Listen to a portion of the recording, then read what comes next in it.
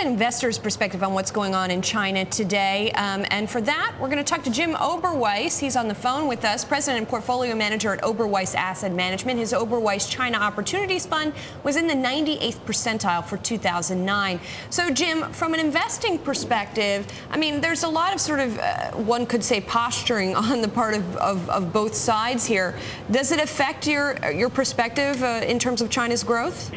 I mean, sure, it does. But I think if you look and you take all the political posturing out of the equation and you look at the rational choices for both sides, the rational choice for both sides is to really do nothing. And you're actually seeing that come out in the press conference. There's nothing really new.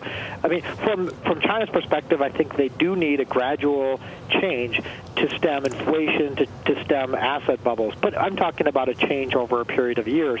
From the U.S. perspective, sure, they'd love to see the RMB appreciate, but they have no leverage to really force that to happen except to tariff. And to tariff generally isn't going to be in anybody's interest either. Now, again, when you put Congress into the equation, rationality doesn't always win out.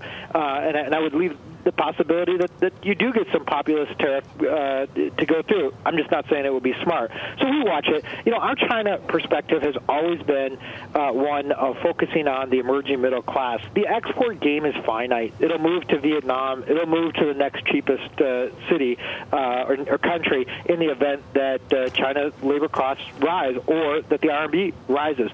So we're anticipating that. We're betting on the development of the economy and increased domestic consumption over time. And I think that's what will probably drive the success or failure of our investments. So when you hear Jiabao talk about, you know, a 20% appreciation essentially crippling the country or causing skyrocketing unemployment, do you think he's exaggerating a little bit because you think this middle class is going to step into the gap?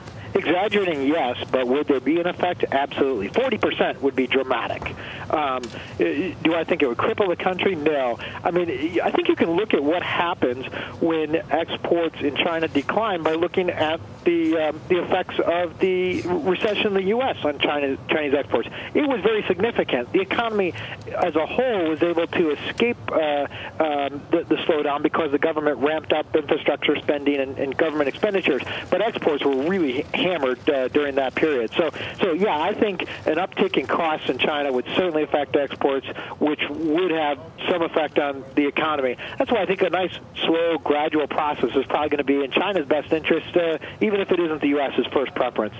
All right, Jim Oberweis of the Oberweis China Fund. Jim, thank you very much for your perspective. Appreciate it. Thanks much.